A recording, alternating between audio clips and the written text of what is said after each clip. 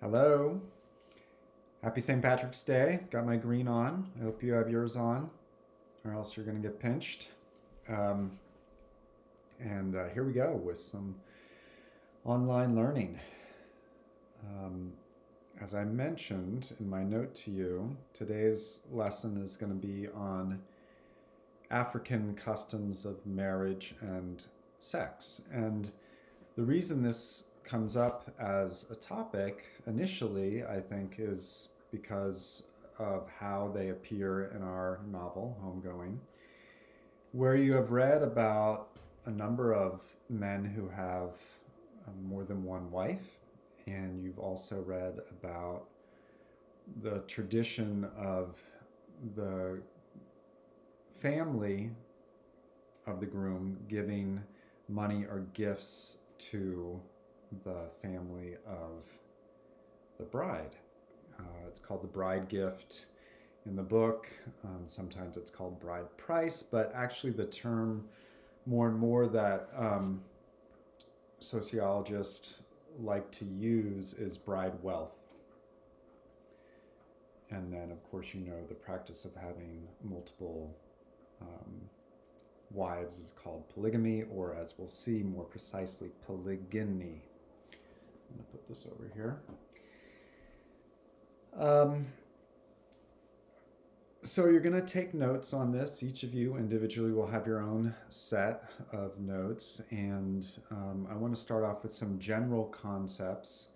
And that is that in Africa, marriage is conceived of as a social institution, as the joining together of two extended families, rather than, as it is more often in the West, a private matter between two individuals who fall in love. And if you ask young African men and women why they want to get married, unlike their Western counterparts, they will tend to talk in terms of it as a social engagement, a social institution that they want to participate in because they want to have a family and children. And in Africa, the context for doing that still today is through marriage. So in the West, of course, people will generally answer that question by saying, oh, I'm so in love. And while romantic love, as we saw in the most recent chapters of Homegoing that we've been reviewing, does come up from time to time, it is more the exception than the rule. And what happened when we saw the character flee from the arranged marriage would have to be considered very unusual. And so I want you to keep that in mind as you continue reading Homegoing. Let's talk then about why it's different in Africa. It seems that it is probably due to the fact that these are agrarian economies.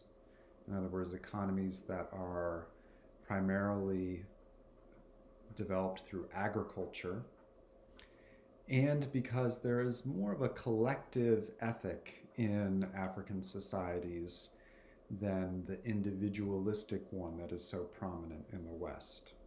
And we'll see how that plays out in various ways through these customs of marriage and sex. So let's start first with bride wealth, and then we'll go to polygamy.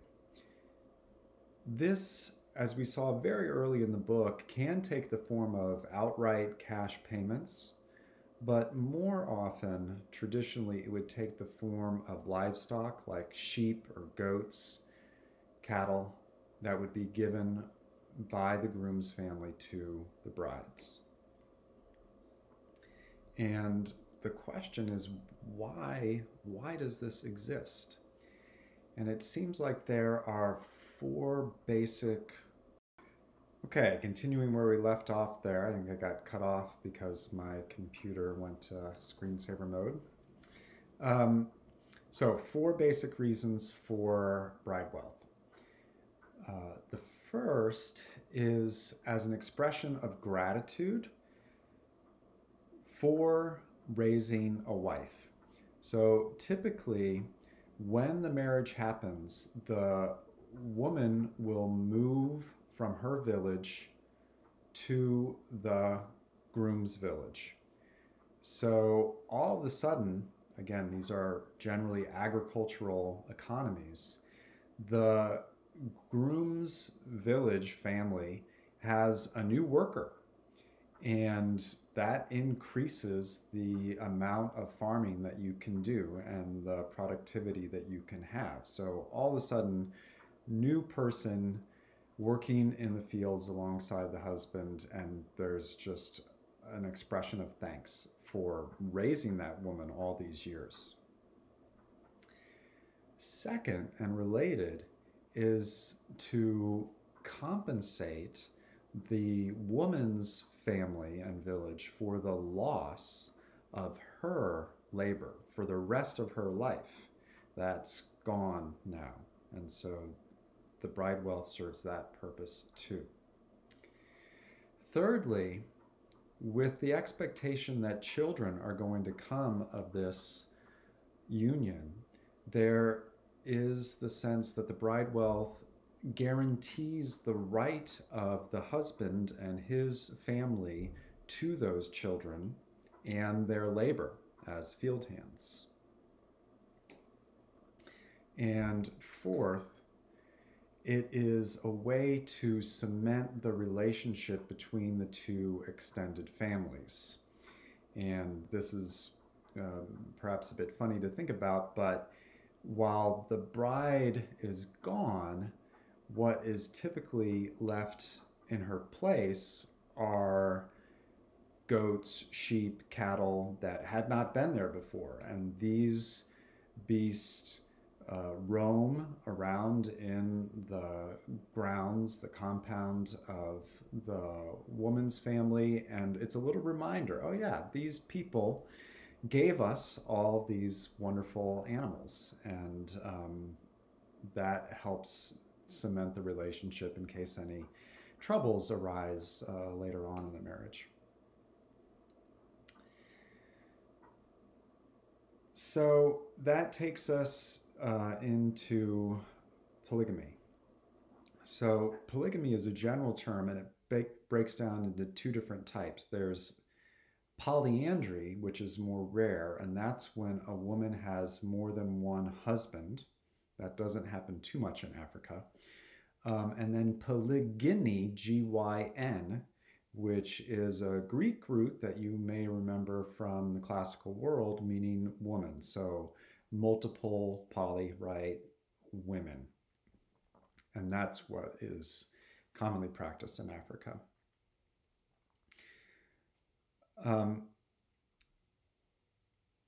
Currently, depending on the country, about 20 to 35% of marriages in Africa are polygamous. 20 to 35%. So it's pretty widespread. The question is, why does it exist at all? It's not allowed here in the US, and we don't really understand it. We think of it as being somehow wrong or kind of unfair. So we have to suspend our judgment when we look at this and really try to understand it from an African cultural perspective.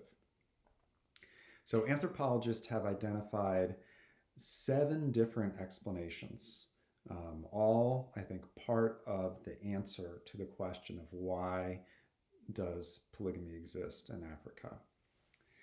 And the first is that there just aren't enough men to go around for the women in Africa. And that's due to a number of different factors. One is that for some reason that scientists haven't quite figured out yet, the infant mortality rate for male children in Africa is higher than it is for female children. Second, there, as you may have heard, are a lot of wars in Africa, and this goes back even to intertribal wars. And the war fighting in general is done by the men, and so you have these fatalities at a disproportionate rate amongst men. And third, there are initiation rituals for young men as they reach the threshold of manhood, and sometimes they are dangerous. They might involve going out on a multi-day hunt for a lion. And sometimes you get the lion, sometimes it doesn't work out so well. And you have instances of young men not making it through their initiation ritual. So for all those reasons, not enough men to go around. Second, because, again, these are agrarian economies, they depend on field hands. And if you have more field hands, more children, then you can be more productive and have more crops. So there's an incentive to have more children, and the easiest way to do that would be to have more than one wife, so that you can have more than one child in rapid succession. Need some water? I'm going to take a pause here. Okay, we're back with water. It's my first time doing one of these, so it's fun. I hope you're enjoying it. So where were we? Field hands. And then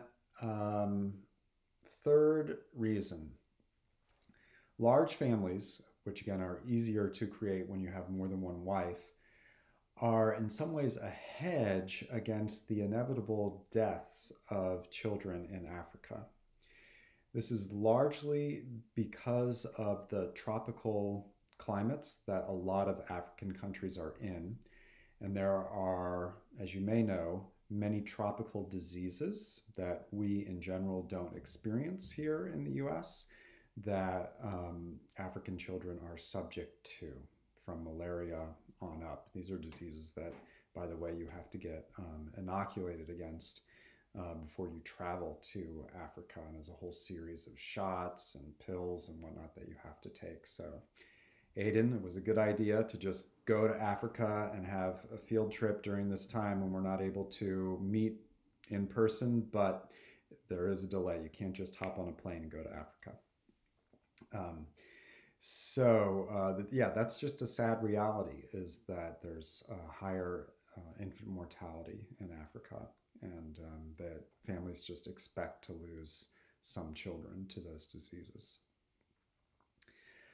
Fourth, going back to high adult male mortality in warfare and other ways, polygamy is a solution to the problem of a widow, which in our culture we solve in different ways. But in Africa, if a woman is widowed, she may marry the brother or cousin of the man who died without a problem. Even if that man is already married, he would just take her as a second or third wife. And the reason why that is practiced more in Africa is that there aren't, at least until recently, government programs to help women who fall into that unfortunate state of affairs, and also until recently, not a lot of economic opportunities for women to just be independent without a husband and make a living on their own. So that's the fourth reason. Fifth, there is in Africa just a very great pressure for a man to produce an heir, and specifically a male heir, in order to carry on the family name. So if a man gets married and they try to have children and they can't, of course, it could be because the man is impotent. You don't really know. And not a lot of like fertility clinics in Africa at this time. Um, and so he is able, though, to try with another wife for an heir. So second or third wife, and it's okay if the woman, the first wife, does not produce a child. She can still be part of the man's family, but she would also have other women who would be living in the compound with her. Okay, sixth, because this is a sort of psychological explanation, because these large families tended to be wealthy because they produced a lot of crops compared to families where there was just a single wife. There came to be a psychological association between polygamy and prosperity. So again, this was something that might not have been acknowledged as a reason, but because as Africans looked around and saw that the families that were the wealthiest were the ones that had multiple wives, that it came to be something that was associated with great wealth. So there was another sort of psychological incentive to have more than one wife. Then lastly, in many African cultures, it is a custom for the couple not to have sex after a child has been born, up until the point that the child has been weaned. In other words, when it's no longer breastfeeding. So this is just a custom, it's just a tradition. There are things like this in various cultures. And what that would mean for a man is potentially 2 to 3 years of forced abstinence, which from a male perspective can be hard. From a female perspective can be hard too. But for this reason, the psychologists and sociologists speculate there is the option of having a second wife that you can have sex with, or a third wife if she gets pregnant and has a child and have sex with. So you don't have to endure years basically of abstinence while the child is still being breastfed. So that's it. Hope you're able to follow that. The nice thing about this video format is that you can, of course, pause and go back and enhance your notes. The last thing that I'll say about polygamy is that sociologists do expect that it is going to decline from the current rates that it's at over time due to urbanization and modernization and Christianization. So there is in almost all Christian churches a prohibition against polygamy. So as Christianity continues to spread in Africa, it's going to decline for that reason. Urbanization, so families are no longer dependent on the agrarian economy as they move into cities. And so the incentive to have lots of children so that you can have many field hands goes away. And then finally, with modernization, 2 factors. One, better healthcare, so that some of these diseases that are killing African children at high numbers are starting to be put under control. So there's less this incentive to have many children in case some of them die. And then also with modernization, there are more economic opportunities for women on their own. So they're not necessarily going to need to marry in order to have a happy and prosperous life as a woman. So One of the things that I like about this topic is that it gives us one example of how, when we travel or just explore through literature or film and encounter phenomena that are different from our own culture, we should, from this lesson, start to develop the habit of suspending judgment and just instead asking, why? I wonder why that's the case. And as you have seen, I hope, the reason for it can be complex, deep, and not necessarily apparent to the Western eye. Um, so I hope that you will take it as a lesson in that way as well. And we'll see more of these as we move throughout the course. Okay. I look forward to connecting with you online when we have our first online class. Be well. Bye bye.